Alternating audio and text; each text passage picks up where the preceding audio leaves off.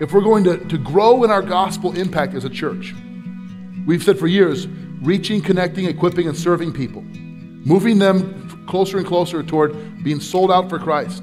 If we're going to continue to see God grow our gospel impact, reach, connect, equip, and serve more people for the sake of his kingdom, then what's the most effective way to do that? What's it going to look like? And what's the most effective way for us as a church to do that?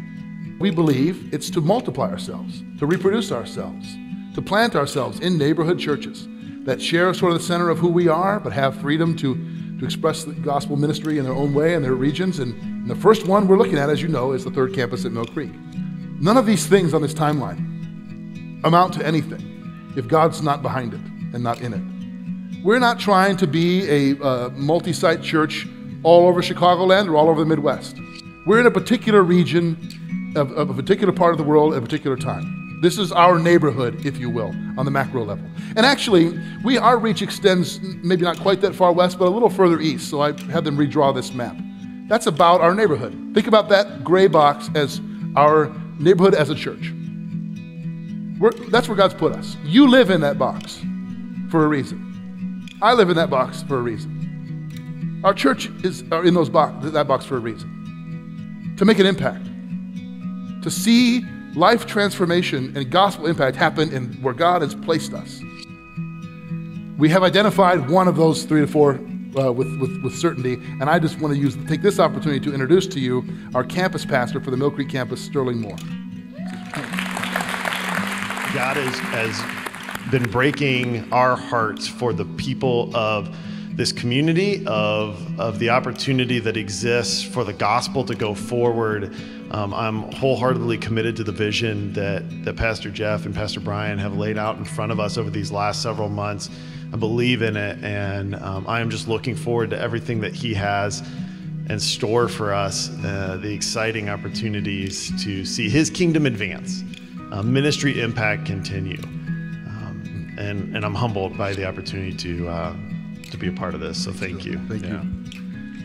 What is clear is that if we're ever going to change our name, if we ever are going to do this, this is the perfect time to talk about it and think about it. Now is the time to do that. Personally, just, since we're going to be right up front here, personally, I think this is the right time and we must do it. Now let me make some things clear before we talk any further about this. I am, and we are, absolutely proud of our heritage and our affiliation as a Baptist, part of the Baptist General Conference, now called Converge Worldwide. That should be a hint to you. We will not compromise our commitments to Christ, to his gospel, and to the truth of the Word of God. We remain and will remain part of Converge Worldwide, Baptist General Conference, formerly. We will most likely remain, should we change the name, and we haven't decided to, but I just wanted to be frank with you, upfront about my desire and our desire as leadership.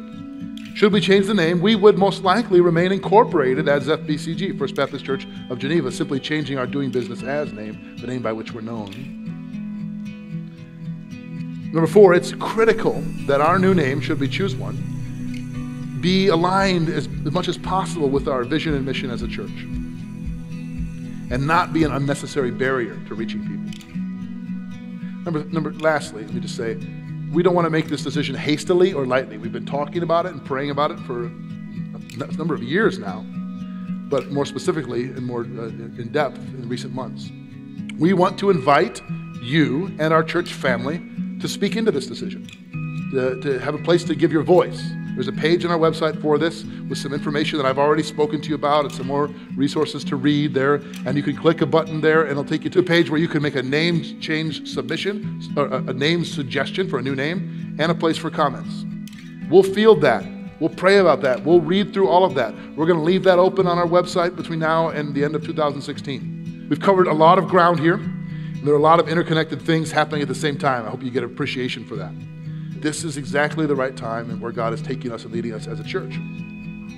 I sense God affirming it. I sense him in my own life and in the conversations with many of you that he's unifying us around this vision to reach and to serve our neighbors. He's sort of clarifying or honing the tip of the spear for us. Like, think of it that we're put here for a purpose. You are, as an individual Christ follower. We are, as this part of his body, been placed here to make an impact. And I really feel increasingly affirmed that God is saying, just take the next step.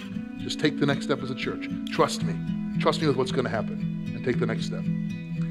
So no doubt, as the vision statement comes back up here, just to remind you again, we've got a lot of work ahead of us, and all of us, staff, leadership on the EC, and all of you, we'll be challenged, we'll be stretched, we'll be made uncomfortable in different ways in this process. It's already happening for many of us. Perhaps some of you feel that now. That's a good thing. That's a really good thing. It's a sign of His growth. It's not good for us to be comfortable all the time. What else would you rather be doing? What else would you rather be doing? Do you just want to go to a sleepy little suburban church that makes you feel good about yourself? Rather than giving our lives to making an impact in our neighborhood, in the world where God's placed us.